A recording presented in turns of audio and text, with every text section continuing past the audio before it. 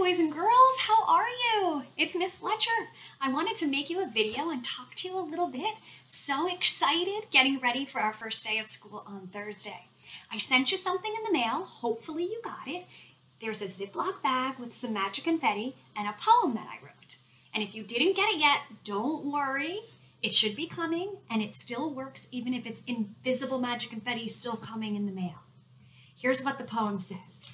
Back to school, magic confetti. The night before school is exciting and fun. There are always so many things to be done. Your clothes are ready, your backpack is too. Your classroom is full of fun things you will do.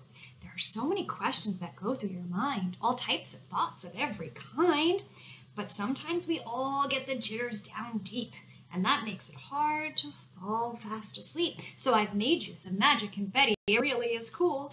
It will help you get rested and ready for school. Just place the confetti next to your bed on the night before school starts, where you lay down your head.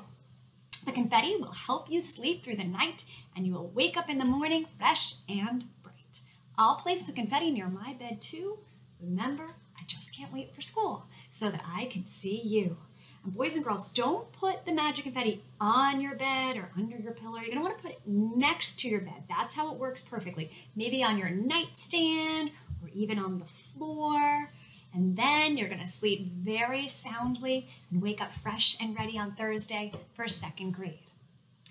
While I'm here making this video, I also wanted to show you what I look like with a mask on. Because when you get to school on Thursday, I'm gonna be wearing a mask, and so are you.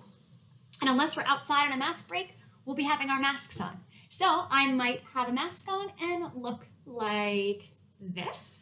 Still looks like Miss Fletcher. You're used to seeing people in masks. I might have a mask on that looks like this.